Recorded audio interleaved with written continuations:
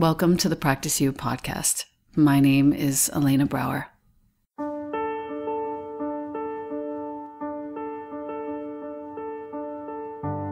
Together, we'll explore and enjoy content and conversations around mastering transitions in our relations, our wellness, our careers, our families, and especially in our missions and visions. You are invited to learn and love and listen with me. Welcome to Practice You.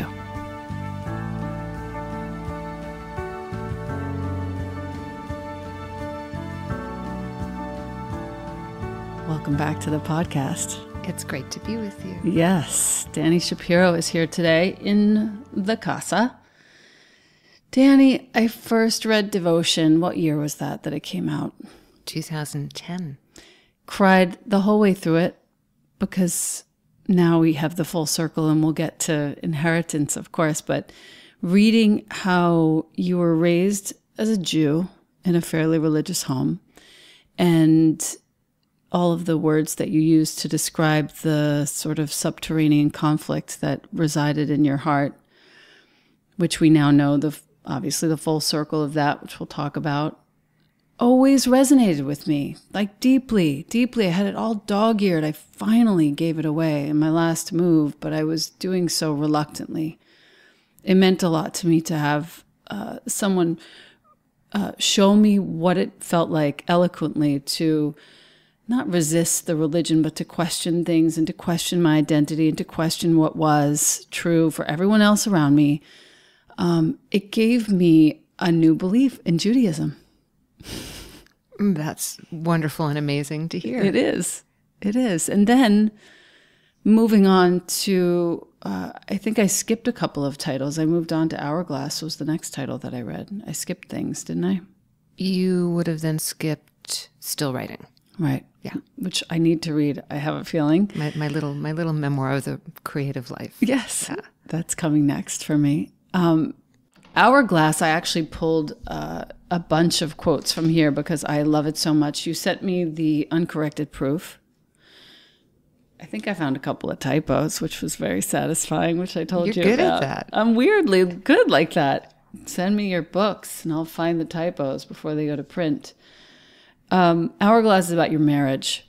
And I think the most important part about this for me was that it reminded me that nothing is ever perfect. And in every imperfection of a relationship, backwards and forwards, is the total perfection. And it gave me a lot of hope for my future in a relationship. And I wasn't, I think I was with James at the time, early days. So thank you for that. Also meaningful. Yeah. Yeah. I mean, that was a book. I always start a book with questions. Yep. And the question for me, sort of the central question with Hourglass was, what is it to walk alongside another human being over time? You know, because my husband and I at that point had been together 18 years. Now we've been together 22 years. Wow. I remember sitting on an airplane reading this galley uncorrected proof and just weeping, thinking, oh my God, there's hope. There's hope for us all. And it was, it took a lot of twists and turns, this book. And the notable pages, I'm just flipping through it right now here. You quoted Virginia Woolf, the way she was thinking about time. The past only comes back when the present runs so smoothly that it is like the sliding surface of a deep river. And then one sees through the surface to the depths. But to feel the present sliding over the depths of the past, peace is necessary. And I thought, this is when I kind of realized I better keep meditating, because if I don't, I'll never be able to see clearly the memories that seem to want to haunt me, but can't unless I say so. Exactly. It's so interesting to hear you quoting Virginia Woolf when I haven't thought of that passage in a few years. And we hear those things again when we need to, right? I mean, I just, because I've been on book tour for Inheritance, my life has been going a million miles a minute. And in the last couple of weeks, it's the first time in years that there's been a stretch of days where I have not meditated. And I've been fine because it's like I have money in the bank. Yes. But I definitely, like when I returned home and I returned to my routine, which I usually am able to take with me, but it was really hard, hotel after hotel, and my husband was with me for part of it, and I wasn't alone. You know, there were just lots of reasons why it just fell by the wayside. Or really, I was on the West Coast, and because they're 3 hours earlier than we are in New York, I would check my email in the morning, and so much had already happened that my day began with catch up instead of my day beginning with a kind of in a contemplative 20-minute kind of place. Yeah. So interesting to hear that wolf passage Yes. because it's, and your response to it, which is got to keep meditating. Yeah, that's the only thing I thought of. Peace is necessary. Yeah. And the only thing that brings me that. I actually made Jonah meditate with me this morning. How'd that go? It was fine. Yeah. I bribed him. I might have bribed Whatever him. it takes. Whatever it takes. So, Hourglass. I have a couple more readings that I just wanted to point out that really struck my heart. That I wrote them down. Oh, this. On page 21, you write, the inanity feels like a solid thing. It was the moment that Michael met your ex-husband. The inanity between you felt like a solid thing. And the former selves between the ages with the first one and Michael unfolding in front of you like a chain of paper dolls. Yeah. My gosh. Thank you. I did feel like that was a real thing, that feeling of that was another thing with Hourglass. There was the inquiry about marriage, but really the deeper inquiry was about time and who we are over time, and are all of ourselves still alive within us, and were we alive within them? And, that girl that I often think of, could she reach out to me? Could I reach back to her? And all of the me's in between. The quote, change even one moment and the whole thing unravels. The narrative thread doesn't stretch in a line from end to end, but rather spools and unspools, loops around and returns again and again to the same spot. Gosh. And when you think about who you are now and who you were then and where you were, I made a note at the very beginning where you wrote, it was something about where you saw yourself early on. Hold on. Oh, yeah. The 19-year-old girl pirouettes over to the 52-year-old woman, her cheeks flushed, arms chubby from the 10 pounds she gained freshman year. She has all the self-knowledge of a Labrador retriever. She just wants to grow up, that's all. And she figures marriage will make that happen, as if adulthood is an AP course, an item on a to-do list. The 52-year-old has put in her time, but she doesn't have much patience for the girl. She wishes she'd get on with it. Yeah. Wow. I think that the work, both creatively and, personally, if they can even be separated, which probably they can't for me, of the last 10 years or so of my life, has been about developing or finding a sense of compassion for that girl. Yes. Because I didn't have it early. When I was closer in age to her, there's a little bit of an edge in what you just read. And the 52-year-old does want her to get on with it. Yeah. But the 52-year-old also has compassion for her and sees her in all of her sort of young, fallibility and just her ideas, her ideas. I think also, I have a son who's 19, and I think that it's probably no accident that I went back to, very specifically when I was writing Hourglass, I reread and even incorporated into the book some of my journals from when I was that age. And those were journals that I was never going to ever have anyone ever read. Sometimes I'd be on a flight during turbulence, and I honestly, the journals roaring into my mind, like, I meant to burn them.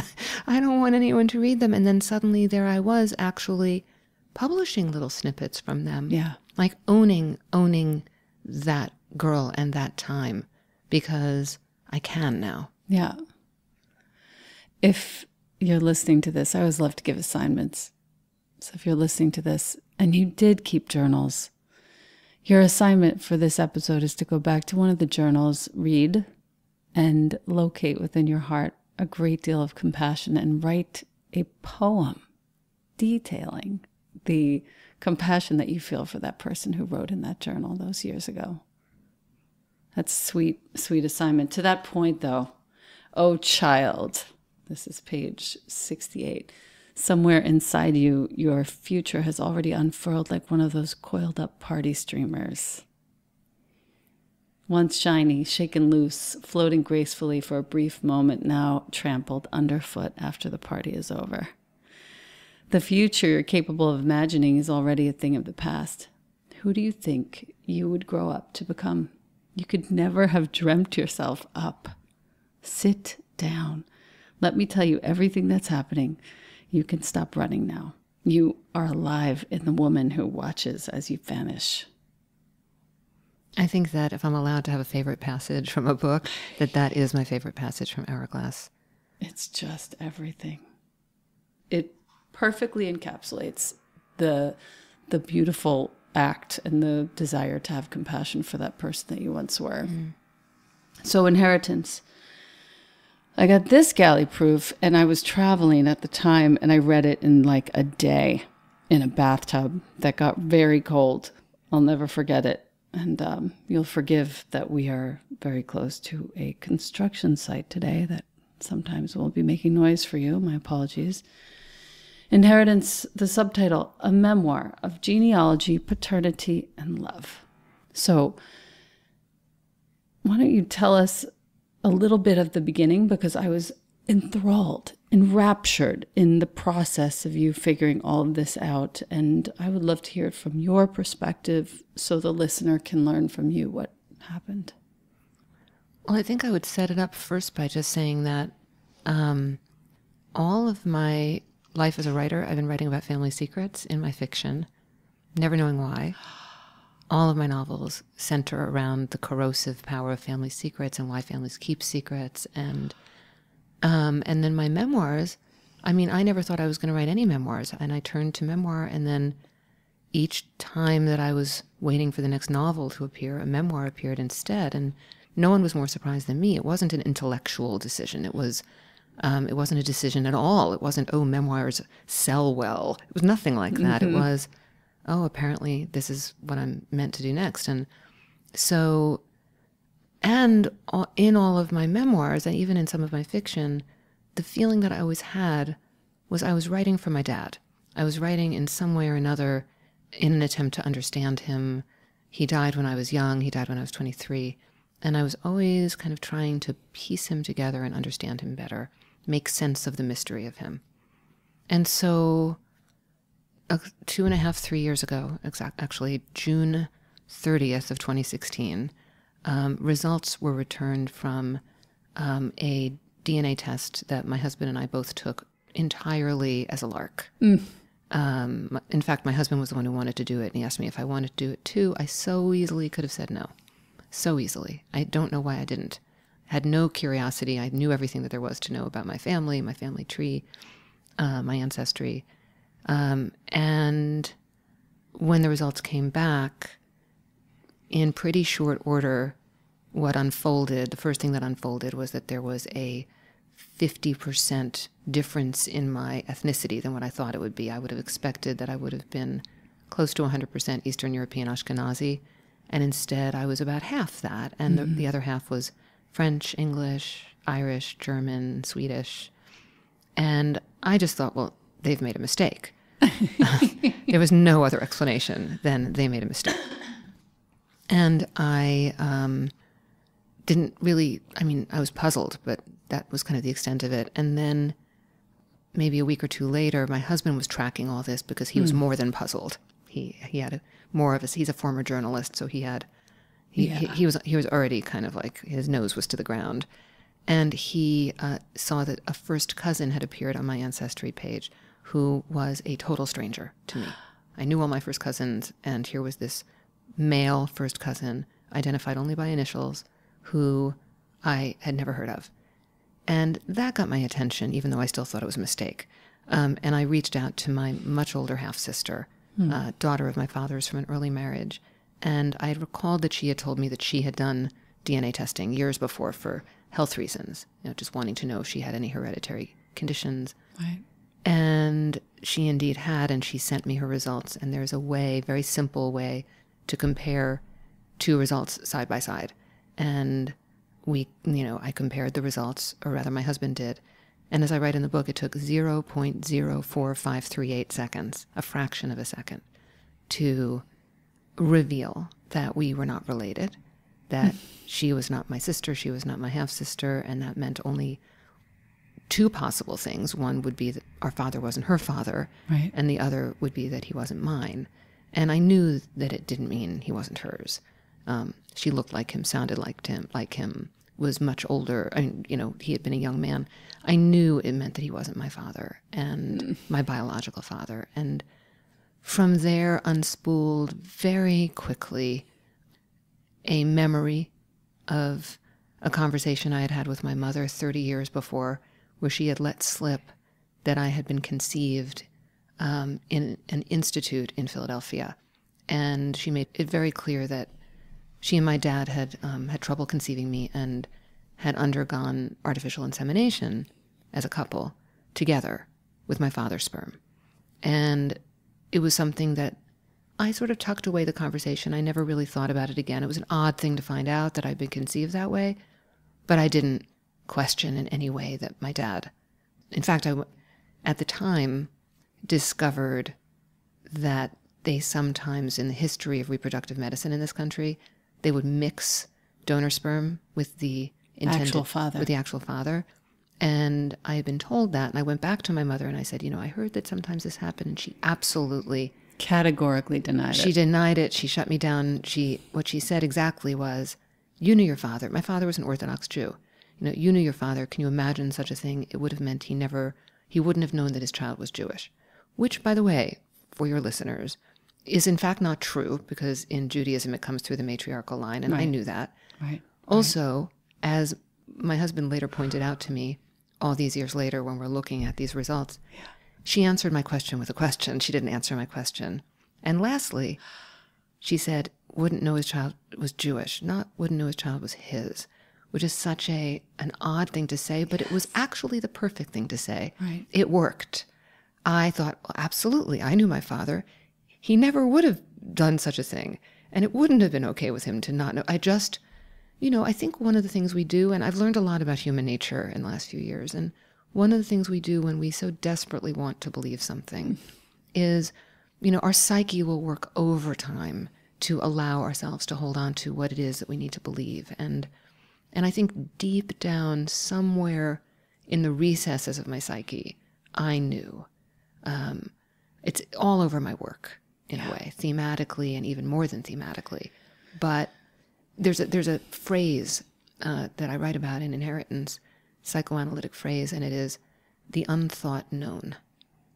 Right. And I love it so much. Like what we know, absolutely know, but cannot allow ourselves to think because it's just too dangerous. And I think my whole life was formed around that. The soul knowing. The soul knowing. Yeah. And the soul knowing means that there's a kind of, as a child, I always felt other. Yep. I always felt different. I always felt that I didn't belong. And many kids feel that, but I felt a kind of longing that I did not understand. I didn't understand why I felt it. Yep. I didn't understand why I didn't feel like I belonged, because I, by all accounts, I should have absolutely felt that I did, and I didn't. Yeah. So that not knowing the truth actually had a lot to do with what formed me. And also had a lot to do with your need to express this not known thought. Not thought known. Yeah. Pardon, not thought known. Tell us what happened after that. Yeah, I mean, I think it turned me into a writer ultimately. I really do. For sure. The unthought known. So what happened after that was that it took 36 hours.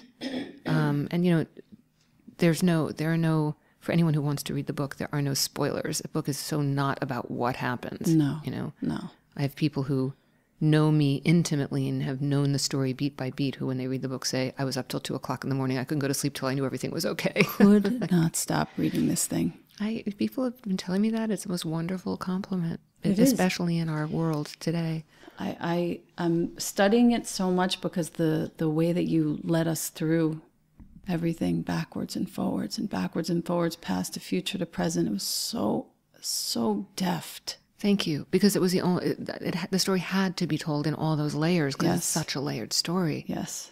But so what happened was, like a rocket ship, was that from the moment that I realized that my father hadn't been my biological father, it took 36 hours until I was looking at a YouTube video of the man who was my biological father. Wow. 36 hours. And I mean, I understood very quickly that I had been donor conceived, that there had to have been sperm that had been mixed with my dad's or just used outright.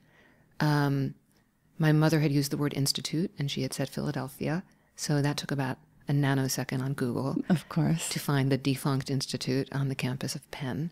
Right. And then my husband and I were actually flying across the country. We had a trip planned and we were on planes and in airports. And I was walking through the world feeling very much like, who's my father? You know, where do I come from? It was a profound rootlessness. I was dizzy. I was really, I now recognize those symptoms as being traumatized and shock. Yep. But I really felt like I was sort of disintegrating.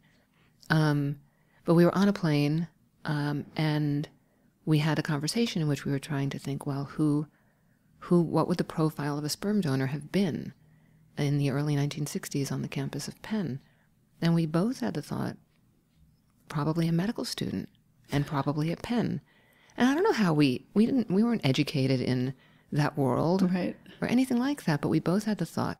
And then there was the first cousin on my page. And so my husband, who has great journalistic chops, started kind of just digging in, looking for, there was a name associated with the cousin's page. So looking into that name, not coming up with anything. And one of the most indelible memories that I have ever had or will ever have in my life is of waking up in San Francisco the morning after we got there. And even like my eyes were closed and I could hear my husband typing on the other side of the room.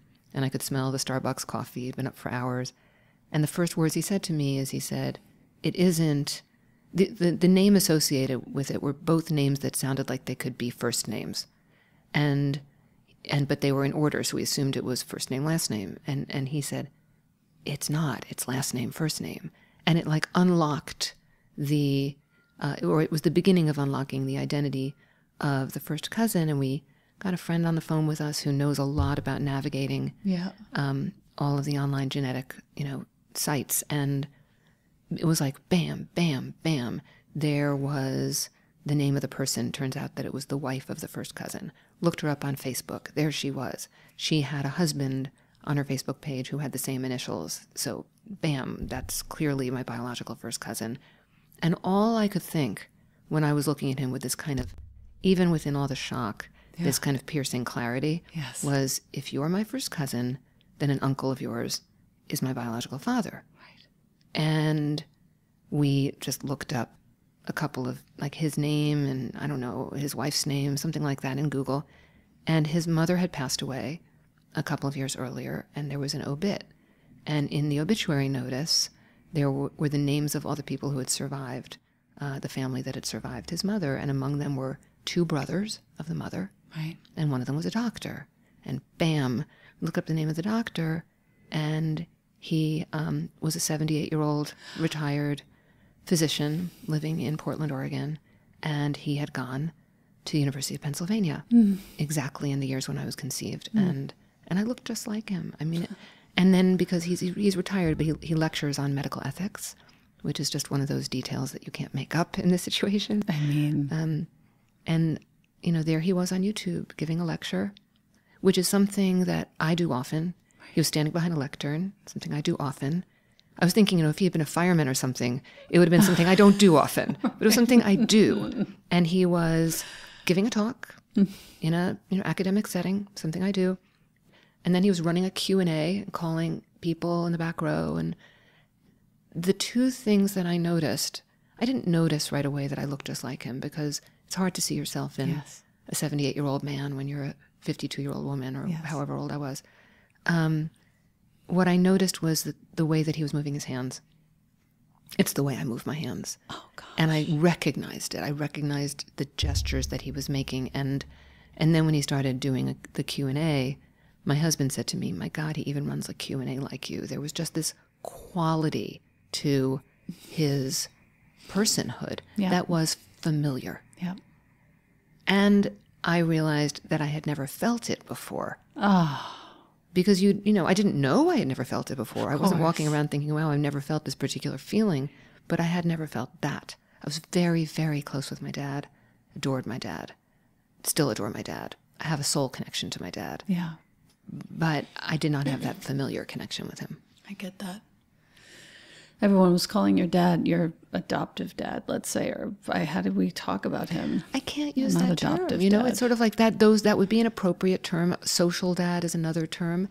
No, but he's just my dad. He's my dad. And I actually have found myself shying away from a lot of the terminology around this stuff. I mean, in the donor-conceived world, my biological father would be my bio dad. It sounds like he should have a cape or something, and a big symbol on his.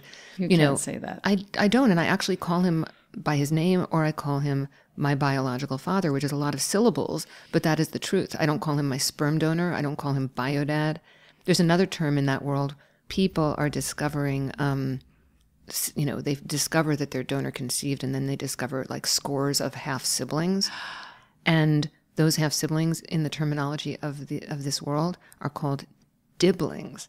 Oh dear. Donor siblings. Oh, dear. And I just recoil against that because it's an attempt to put cute language on something profound. No. And as someone who's like, I truck in language. Language is what I do. And it's too profound, too huge, too human, too potentially beautiful, or potentially painful, or whatever the story is going to be for each individual person, to make it all like a cute name. A cute name. One of the most profound moments in Inheritance, just to sort of wrap this up, was when you found your half-sister, I guess, his daughter, on Twitter. She found me first. Right. And the moment, it was so eloquently described, the moment that you clicked follow back, you called it a modern smoke signal to let her know that you were here. It made me cry so long. For so many minutes, I cried and cried and cried. And I was just like, Jesus, I'm crying about a Twitter follow right now. I wonder if that's a first. But it's like the most, I really felt it. And ever since then, I've looked at, I don't know why, but I've looked at social media and following and unfollowing and following back as this, it's a smoke signal. It's the way that we reach each other. It's the way that we let each other know that we're paying attention. It's so beautiful. It's true. It's just so beautiful. So you ended up getting in contact with your biological father. You ended up finding him after some resistance on his part and his second wife's part. First wife. He's only had one wife. He's been married for 50 plus years. Okay, got it. A little bit of resistance there, but I think ultimately he came around to the fact that here you are, a stunning mind and a full heart, let's say, for lack of anything better. And he finally got interested in knowing you. He did. I think one of the things I've been thinking a lot about my story and this journey and this discovery is that it's one in which ultimately everyone has tried to do the right thing. Everyone's tried to do the kind thing, the thoughtful thing, all the way through. I mean, even the fact that he responded at all in the very beginning to my email entreaty saying, you know, and my email, which was very careful and very respectful, and really letting him know that I wasn't asking him for anything. I was just in a state of shock and trying to understand what had happened. Yes. But I hear stories now from time to time that are so painful, you know, where somebody just gets ghosted or gets 2 words back, not interested, all sorts of really painful stories. And so I'm aware that that kindness, you know, I thought a lot about what do we owe each other in this new world, you know, where there are no more secrets, where people who made choices to do things in anonymity and were promised anonymity are no longer anonymous, where children who grew up being a secret are discovering what that secret is and want to know the truth of their identity. And I mean, I really think that it all has to be rewritten, and we're rewriting it right now. I mean, just for ourselves. There's no playbook for it. So it's just this brand new territory. So, you know, are we family? Is it, you know, we sign our letters to each other, love, but we're not having Thanksgiving together. You know, my family are the people that I grew up. My dad, who raised me, is who formed, you know, my psyche and so much of who I am. But there also is undeniably this biological piece that's very, very real, and that I'm incredibly lucky is, you know, that he is as wonderful as he is. Yeah. It's such a beautiful, heartwarming story by the end. Inheritance. How's the book tour been? Really intense. Yeah. I've never published a book in 9 books prior to this one that sort of published right into just a whirlwind of interest and feeling. And my events have been, the book's doing really well, and it hit the New York Times bestseller list. Oh, congrats. Congratulations. And, wow. and stayed on for 4 weeks. Wow. Yeah, which is astounding. It's not astounding. You know what? We are in such a time where anyone would be so happy to just look at someone else's story for 5 minutes and get lost. Well, that's the thing. It was like basically all political books and me. Yeah. Right. Yeah, no, that's true. Yeah. But even more than that, the crowds, just all around the country. I've done 29 events as of today. Wow. All over the country in 20 different cities. And what I'm experiencing is people's vulnerability and people's courage. And many people are showing up because they're readers of mine, but many people are showing up too because they are keepers of secrets who are suddenly realizing that they need to share the truth with their children, or they are adoptive mothers who've just found their birth children who are in their 50s and 60s and older, and donor-conceived people who've just discovered the truth of their identity and who are searching and people discovering different kinds. They're discovering half-siblings they didn't know they had. Their fathers discovering children that they never knew they had. This combination of DNA testing and the internet is doing something so powerful that, and is so resonant in our culture. If you think about the Me Too movement and the way that one woman spoke her truth, and then another one did, and then another one did, and then, like, bam, you have a movement and you have real shifts in society and culture and humanity. And this feels like another one because there can't be those kinds of, we're at the end of secrecy of this kind. And that's a good thing. I think it is a good thing. I think ultimately all of the work that's being done in this sort of wellness healing space towards valuing vulnerability and heightening awareness of people who are willing to be more honest than they've ever been, and transparency of all kinds, I think, is now much more valuable than it ever was.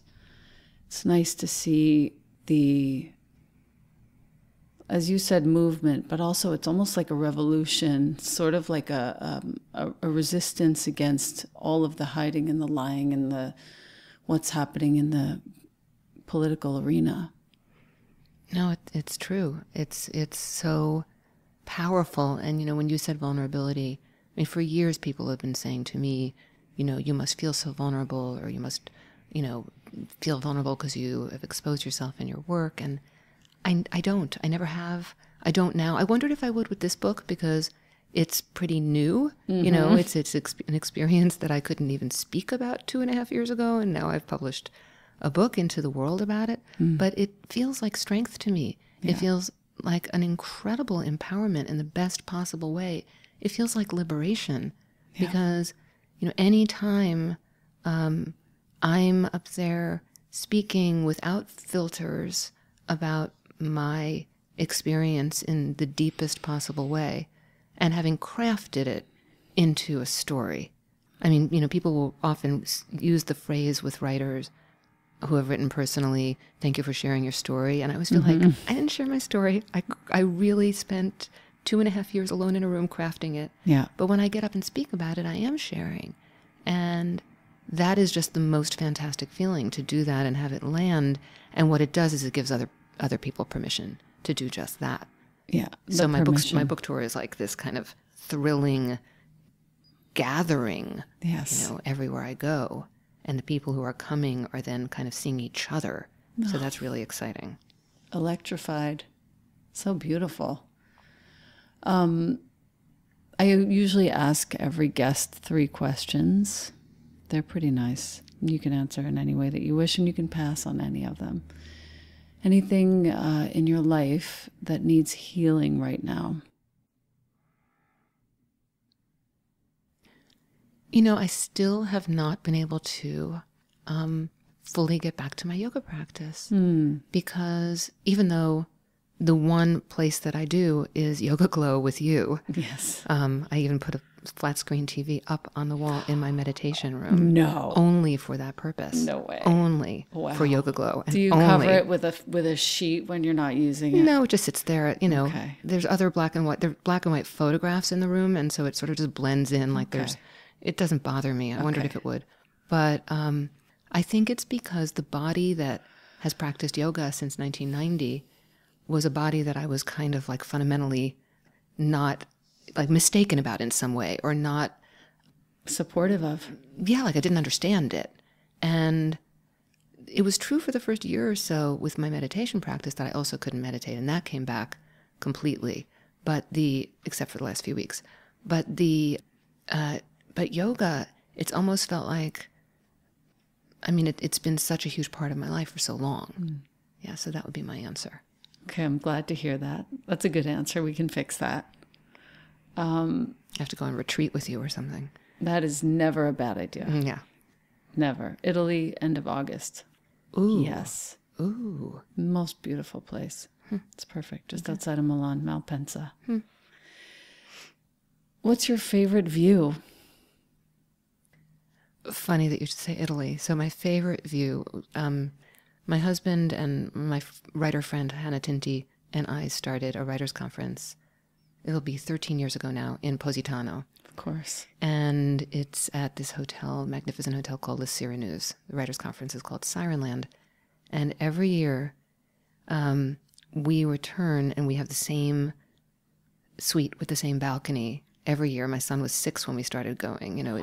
It's been a huge part of our family's life. And the view is in part of the sea, but there's also these small islands in the distance that are called the Lagali Islands. There's all sorts of stories about them. Diaghilev lived there, a lot of dancers. Nureyev lived there. Now just a man lives there. A man. It sounds very mysterious. But they're these very beautifully shaped islands that almost look like a body that's like floating in the sea. And opening those curtains every morning to that view, it's just always heart-lifting, and it's always, the weather is always different, and the sky is always different, and it's always in every single iteration magnificent. Dude, that's a good answer. I get all kinds of answers. Third question, what does prayer mean to you? I have 2 responses. One is something that Sylvia Boorstein said to me a long time ago that was a game changer for me, which was she was teaching metta meditation, and I was new to metta, and I wasn't yet friends with Sylvia. She's now one of my dearest friends. But I just encountered her, and I realized I'd found my teacher. And I raised my hand during a Q&A session at Kripalu. I'm not a hand raiser, never raised my hand. My hand just went up in the air, and she called on me. And I stuttered out something about having been raised with a lot of religion, and I didn't know, these phrases, may I be safe, may I be happy, may I be strong, may I live with ease. I got all caught up with, who am I asking that to? And if I'm asking that to somebody, does that mean I'm asking God? And does that mean it's a prayer? But wait, I'm not sure I believe it. And my mind got all knotted up and all that. And Sylvia just kind of tilted her head to the side and she said, I don't know that you have to think of it metaphysically, really. It's really an expression of a wish. And that was it. It unlocked for me and whenever I lead metta as a teacher myself, I actually use the language, these blessings, these wishes, because for the people there who can't get a hold of blessing, wish will do just fine. And really, what is prayer but a wish in some way? Yeah. Doesn't require the presence of an other granting. It's an acknowledgement of a wish. And, in devotion, I wrote quite a bit about Thomas Merton, and I love reading Merton, but Merton really has he has a kind of an ongoing dialogue with God. And it was the first time that I understood that being a spiritual person did not necessarily mean, it didn't mean believing without doubt, without wrestling. And so the whole idea that it's okay to wrestle, that it's okay to doubt, and that that's actually part of what it is to be connected was a really powerful one to me. That and the feeling that, or the sense that it's not like all or nothing. It's not one way or the highway. It's not us and them. It's so not that. So not that. Do you have any favorite passages in Inheritance that you fancy reading? I can certainly. I'd love to. Yeah. I love hearing you read.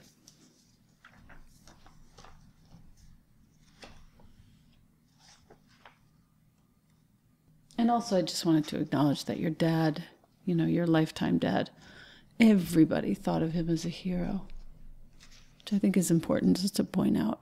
Yeah, and I came to think of him as a hero myself over the course. I think he did something that wasn't easy for him in order to be able to allow me to exist. And talk about the unthought known. You can be sure that he was hosting the unthought known regarding you, just looking at you. Oh, I think he actually veered closer to knowing. Right. And, couldn't have loved me more, but I think he knew that I wasn't his biological daughter. Yeah.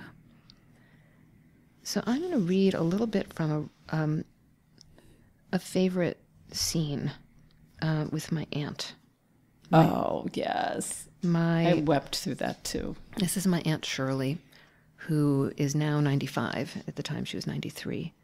And I had flown to Chicago to tell her, mostly because I wondered whether she might have known something, and I was so urgently intent on unraveling whatever I could.